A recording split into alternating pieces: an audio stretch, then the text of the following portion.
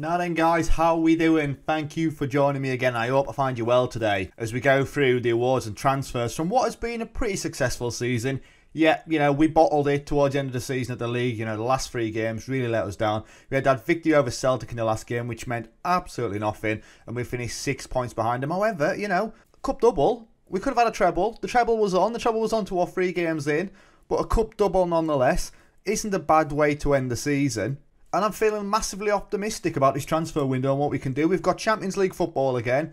We didn't have the best Champions League campaign this time round, but when you've got Man United, Inter and Valencia in your group, you're not going to really, are you? So we're going to push on this transfer window. We're going to do the awards first, have a quick chat about the transfers, hopefully get some good business done, and then we'll wrap it up, obviously, at the end of today's episode, getting ready to start the next season. So let's get into the awards and transfers first. So we've got some players inducted into Hearts' overall best 11 squad then. So we've got Gorey in goal, Clark, Finley, Souttar and Logan, with Rinna Motta in that holding role, Devine, Irving and Byrne, with Hernandez and Brown up front. Now Hernandez, he's going to be leaving us, does not want to be there. Do you reckon I could offer him a new contract? No. Juanma Hernandez will be doing one regardless, but Rinna Motta has made it into the overall best 11. Lawrence Shankland and Mitrovic have also made it into the substitutes. Craig Gordon there as well. Craig Gordon, currently under 18s coach for us as well. We've got a lot of my ex-players now in the coaching staff as well. Naismith is also there. And then let's have a look at the overall season review then. So there you go then. We've got the Scottish Cup and the Betfred Cup. So my number 1 signing then obviously is going to be Mitrovic. 44 games, 34 goals, 6 assists. Very good season. 30-year-old. Still got 2-3 seasons left in him as well. Especially at the level that we're playing at the minute. When we will push on to Champions League and we get bigger and bigger, Mitrovic will be looking at retiring then. Or we'll be looking at getting some kind of money out of him anyway. But Mitrovic at the minute, absolutely tearing it up. But when we look at the transfer deals there, Nicolas Del Vigo, apparently the deal was terrible. The board are very disappointed with the deal to sign Nicolas Del Vigo. This is mainly due to the club paying over the odds. We only paid 805k. That is a lot of money, but Del Vigo, I think, has got a lot about him. He's not a first-team regular. Obviously, Matarana is the man out there, but Del Vigo is a decent fringe player.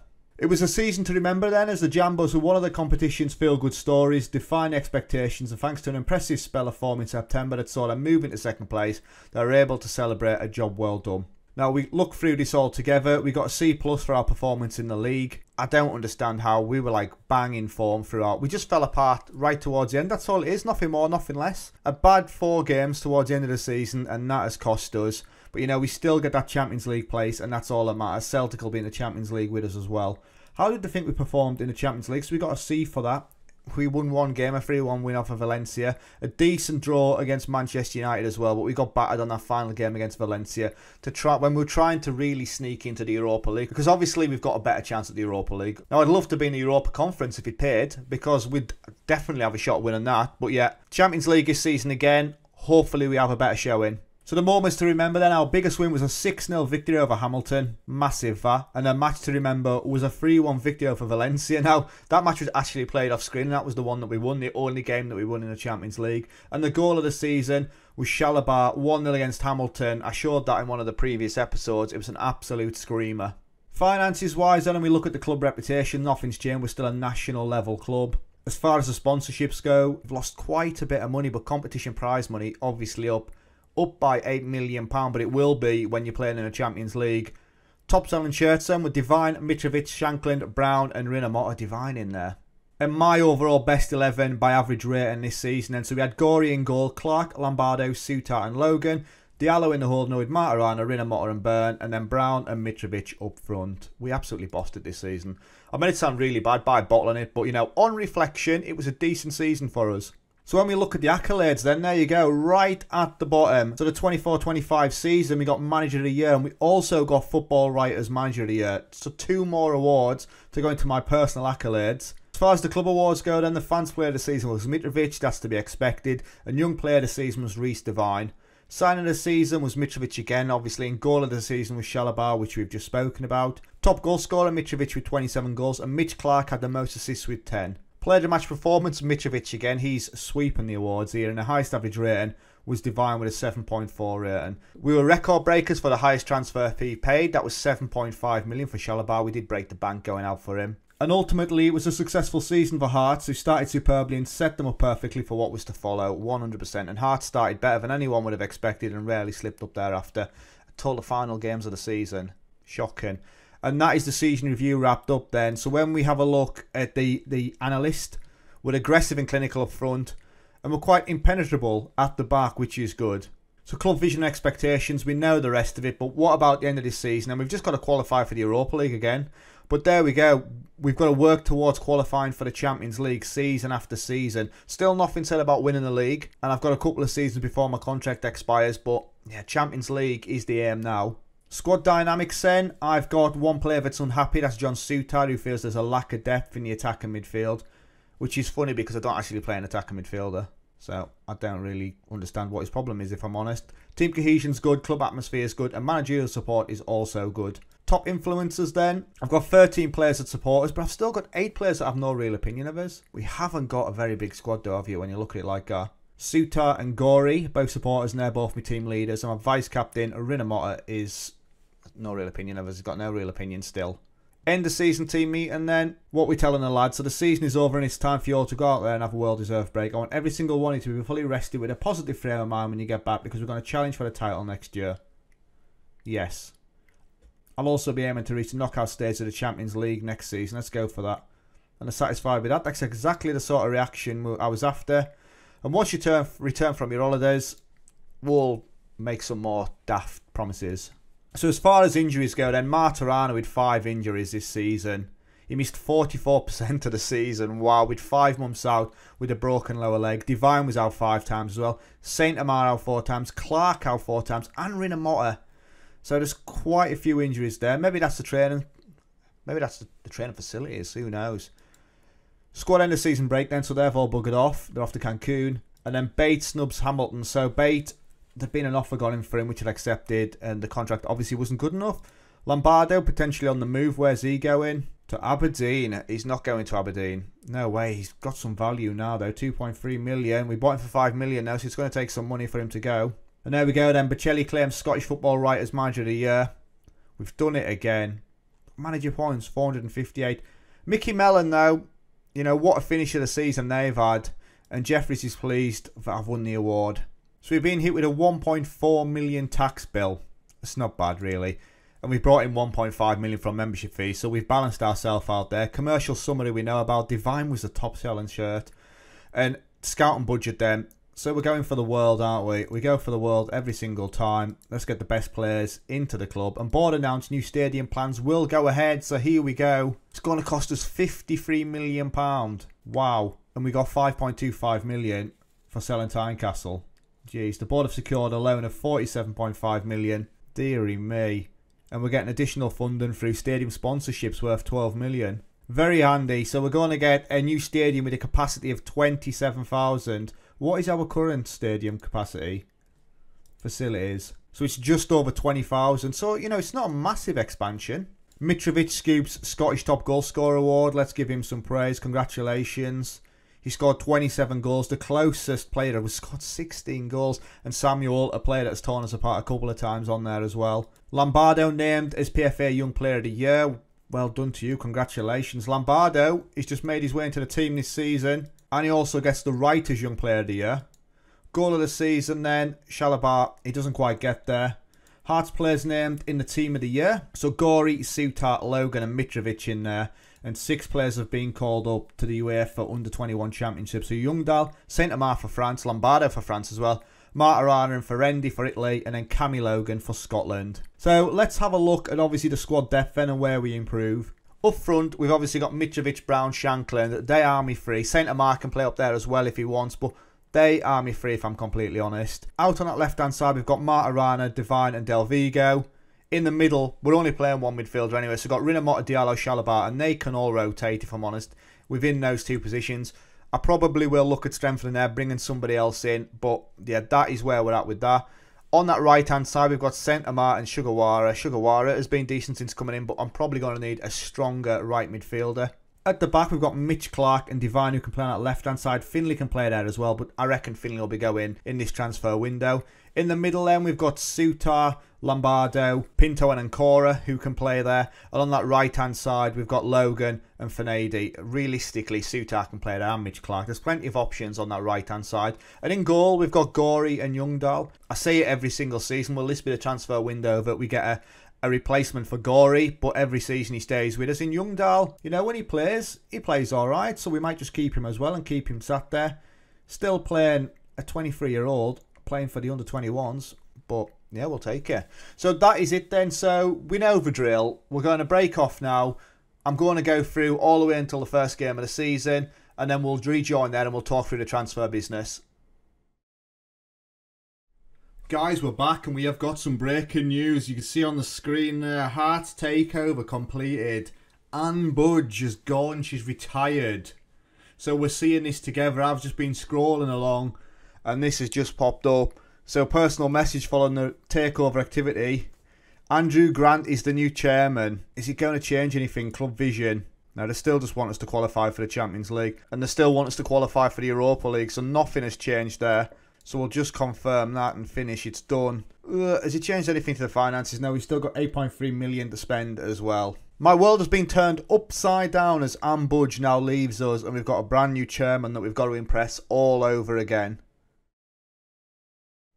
Right, so if you're only just getting over the absolute heartache of Anne Budge leaving us, we've had another shocking transfer window. Cannot believe it. So a first in any of my FM saves is I haven't actually sold anybody. Nobody has left the club. We've got the exact same team. We have brought in some additions. I have potentially got Stevie Centemar leaving. A £20 million bid has been put in from Stoke. He's currently discussing contract terms, but he could be leaving. But at this moment in time, nobody has gone. So coming in then, in the centre of midfield is Matty Longstaff, and he has come in and he's got injured straight away and he's out for 5 to 7 months.